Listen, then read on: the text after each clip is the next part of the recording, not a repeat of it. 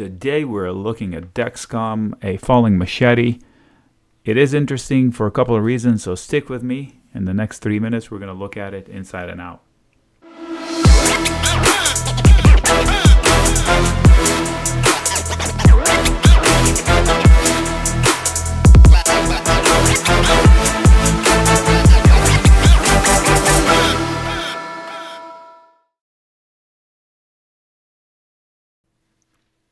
Nick here, doing some homework on Wednesday.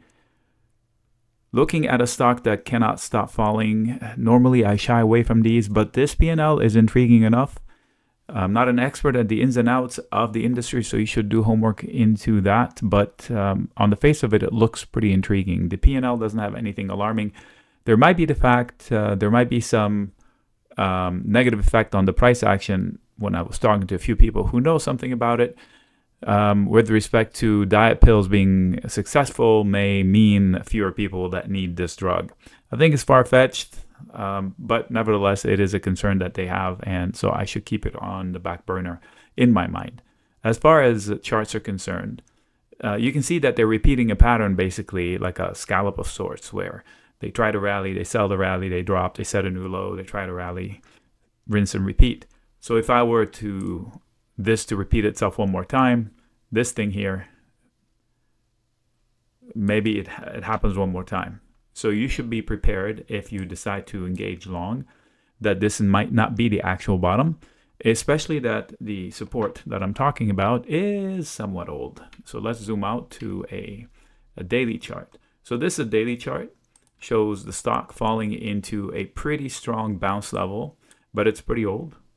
From 2022, over a year old. That's summer of 2022. So it's not like a rock hard line in the ground, more like a cushion, and it could be wishy-washy, maybe $5, $6, but it's worth swing trading it. So this is not point A to point B where I think it bottomed and it's going from here to here. I think it's going to bottom soon into the support and have a strong bounce, and that dead cat bounce is what I'm looking for. It could be just up to 88, or it could take a life of its own and get back to 3 digits in the next few months. Not a very fast trade, but one that's warrants looking into. So the methods with which one would address this, either with shares, so you'd have no time element, or in the money calls and in a couple of batches. So I would engage once, and if it falls a little bit more, actually a lot more, I would double down into my full size position, and then end up with a decent entry. The alternative would be to sell a put now, kind of like a stock replacement strategy. Sell a put and take the credits and engage with a call or a call spread, or the spread could be vertical or calendar or diagonal. So take advantage of this drop in order to sell into fear. Now, a little hiccup here is that in 15 days, they will report earnings. And the earnings reactions are coin flips. In fact, for this one, it's probably a little bit worse than a coin flip. Nevertheless, it's a big question mark. So patience maybe. You might miss it. You might not miss it if it bounces through the earnings. So a starter position would be the solution. Nibble, maybe a quarter of the size of the position one would want to have in the end. This way we would be engaged if it rallies, and if not, we would have the opportunity to engage with a full-size position at a better entry price after the drop. This was the idea on DexCom. So I haven't jumped on it yet. I'm still eyeballing it. We'll see what happens in the next few days.